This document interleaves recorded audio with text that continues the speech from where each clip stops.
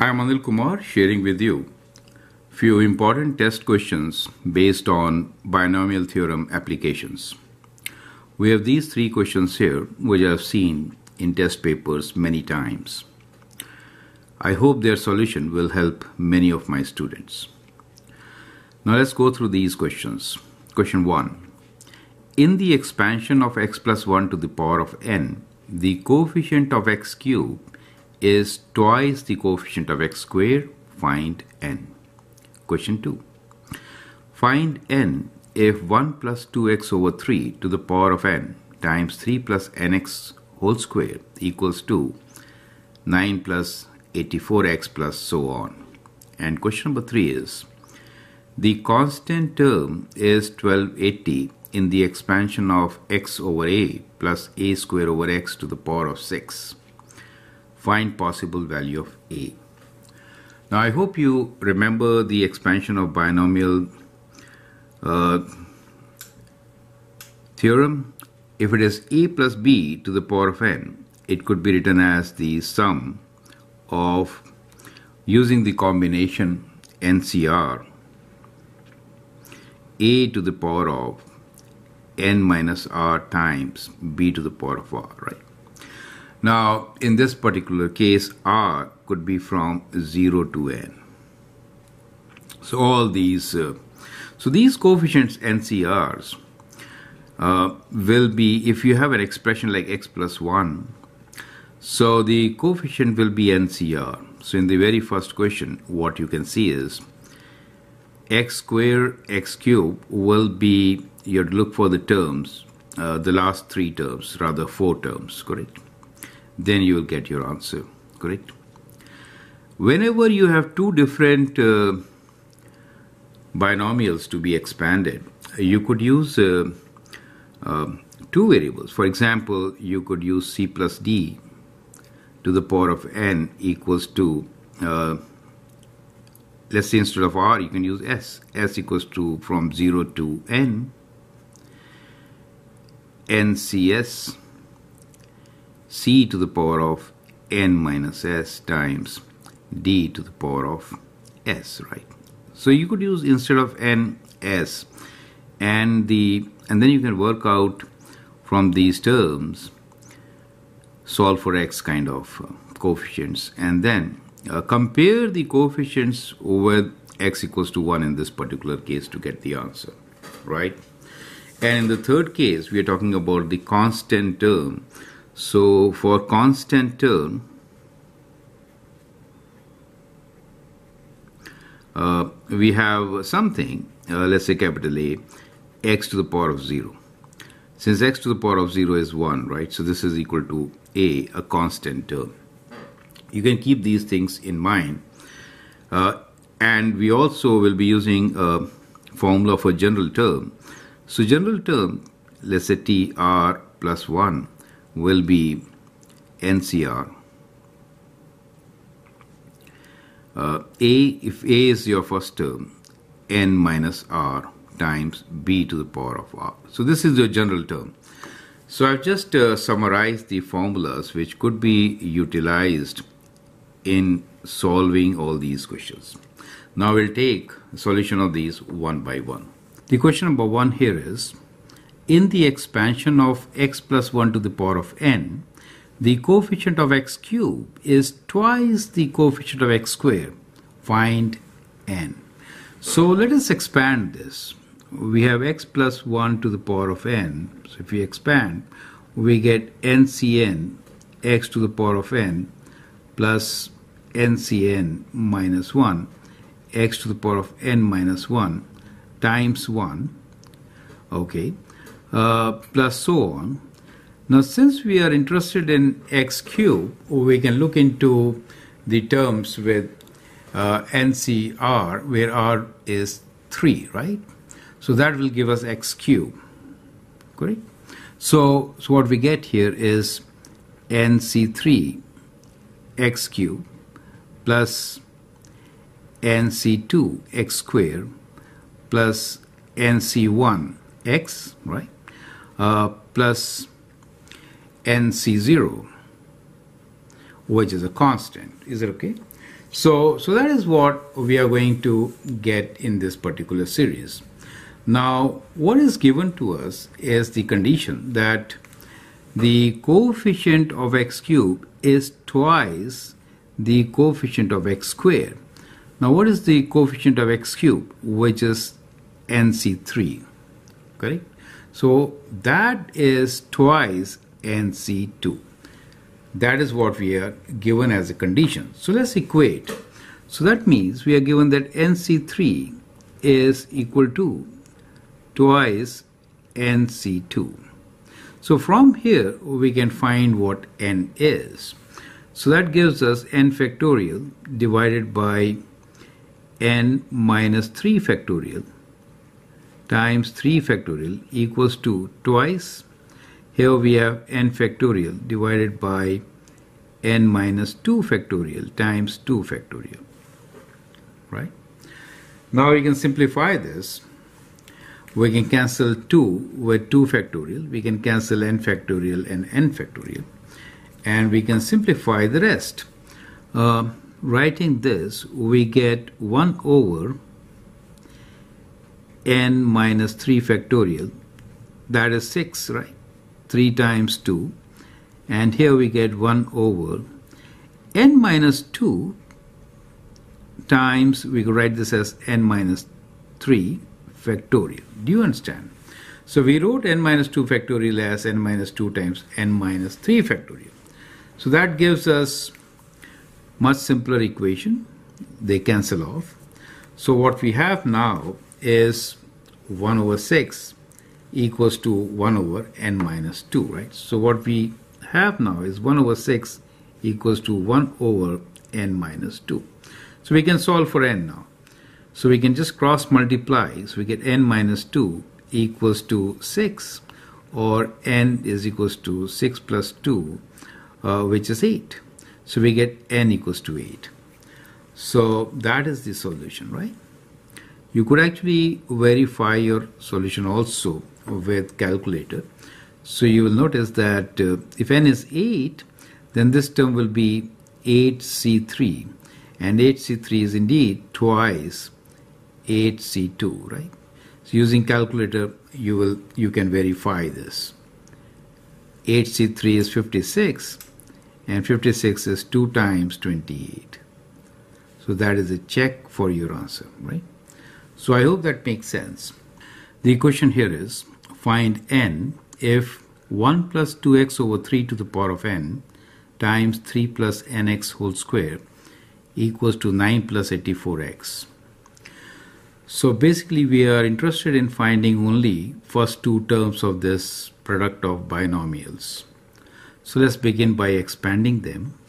We could write the first expansion as 1 to the power of n, which is, let me write NCN, okay. Just 1 to the power of n, okay, plus NC n minus 1, 1 to the power of n minus 1 times 2x over 3. Now we are not going further since we'll get x squared, and we are only interested in limiting ourselves till x, right? So, okay, times expansion of this gives us 9 square of 3 plus 2ab, which is 6nx, plus square of that, which is n square x square. Now let's expand. So if I multiply with 1, I get what? I get, so this is on the left side. On the right side we have 9 plus 84x plus so on. So if I multiply with 1, let me multiply the first two terms, we get n plus 6nx. We'll not go there, we'll just do two terms. So first we did 1 time these two terms, correct? And now using this term, which is, this is basically n, we'll multiply this with just 9. So we get what? We get plus n c n minus 1, that is just 1, times 2x over 3 times 9 plus many other terms. All this is equal to 9 plus 84x. Now if you compare, 9 is already there. As far as n is concerned, ncn minus 1 is also n. So we can take n common, right? So we have 9 plus, here we can take n common. We get 6x plus here we get 9 divided by 3 is 3. So we get again 6x plus so on is equal to 9. This is also more terms are there, 84x plus so on. So if you compare, 9 is equal to 9, that's perfectly fine. So this is okay. But this term we can equate to 84 and find the value of unknown x, right? So from here we can actually equate 6x plus 6x is 12x. So we can write 12x times n is equals to 84x. Now we can find what n is. So n is 84x divided by 12x. So that gives us the value of n as, so x and x cancel, and 84 goes 7 times. So we get the value of n as equal to 7. So our answer is n equals to 7, right? So I hope the steps are absolutely clear. So if you have such questions, you only have to work for the terms where you really need to compare. That's the whole idea. So that way, if you do, you take less time and get the perfect answer. The constant term is 1280 in the expansion of x over a plus a square over x to the power of 6. Find possible value of a. You can always pause the video, answer the question, and then look into my suggestions. Now for such questions, we need to find the general term first, right? Now in this case, what is the general term? We know n is equal to 6 since the exponent is 6, right? So we could write the general term as 6cr. X over a is the first term, so x over a to the power of 6 minus r times the other term is a square over x to the power of r. So that becomes the general term. Now let's try to simplify this. So we get 6cr x to the power of 6 minus r, and here we have minus r since it is in the denominator, right? As far as a is concerned, we have 2r and here minus of 6 minus r. This could be further simplified. So 6cr equals to x to the power of 6 minus 2r and a to the power of, that becomes plus, so we have 3r minus 6.